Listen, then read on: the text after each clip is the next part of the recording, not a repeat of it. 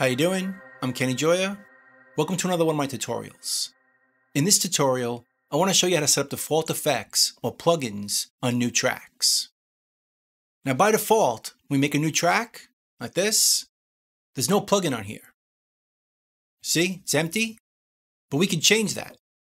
We could have it by default having plugins on the track already, with the settings that we choose. So let me show you how to do that. Let's delete this one. Let's go to this track, right-click it, and let's choose an EQ. Now in my previous video, I set up a default preset right here called Start. So this is how this one opened up. Now let's add a compressor. And again, it's the same thing. It opens up the preset I saved by default. But again, we can change all that.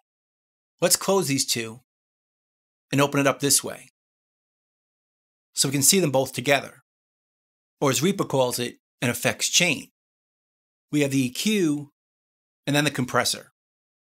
And let's say we wanted to set it up so these plugins and these settings are on every new track. Let's change the preset for now. Just so we can see how it works, let's turn on the high pass filter and set it to about 100. Let's go to our compressor and change the threshold a bit, back to the default. Make the ratio a little bit lower, just so you can see how the settings are saved. And now to save this as a default for every new track, just right-click over here, go to Effects Chains, and choose the option down here.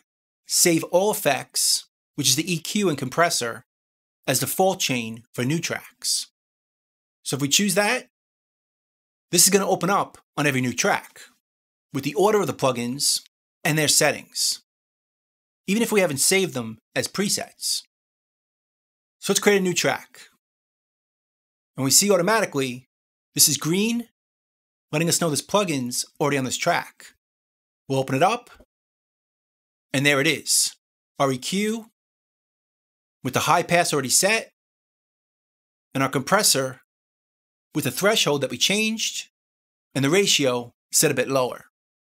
So this is going to work for every new track. Let's create another one.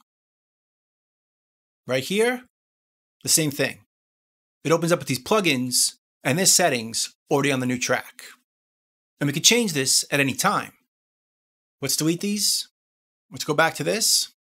And let's say we only wanted to use the EQ, not the compressor. We'll delete this one. And let's change the setting to have a high shelf as well, like this. Let's adjust this one a bit, a little lower. And let's say we wanted to set this up as our default effects or plugin on every new track.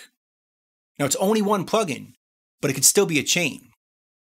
We'll right-click over here, go to Effects Chains, and choose Save All Effects, which is one effect, as default chain for new tracks. So we'll choose that. We'll close it, make a new track, and it's already there. So just like that, we can change it. Make a new one, same thing, with the plugin or plugins and their settings. Now if we want to delete this at any point and not have the plugins already on new tracks, we can do that too. Let's delete these two tracks. Let's go back here and delete this plugin. So now there's no plugins in this track. And if we right-click this, we could save this as our default. Effects Chains, save all effects as default chain for new tracks. And now every new track we create has no plugins on it. It's empty again.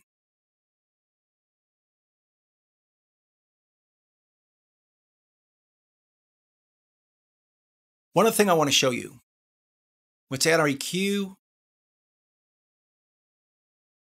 and a compressor. And let's open it up this way again. And now let's adjust this once again. Over here, maybe this. Go to the compressor, adjust this, maybe this. And let's save this as our new track default. So now once again, these two plugins and their settings are going to be on all the new tracks. Make a new track, and they're here. But at any point, if we mess up how we set it up, or accidentally remove the plugins, we can get it right back to our default by right-clicking over here, go to Effects Chains, and choose to load the default track effects chain right from here, and it opens it right back up. Right back how we set it up when we saved it. So anyway, that's how you create default effects or plugins on new tracks in Reaper. I hope you learned something, I hope you can use it, and I'll see you next time. Thanks.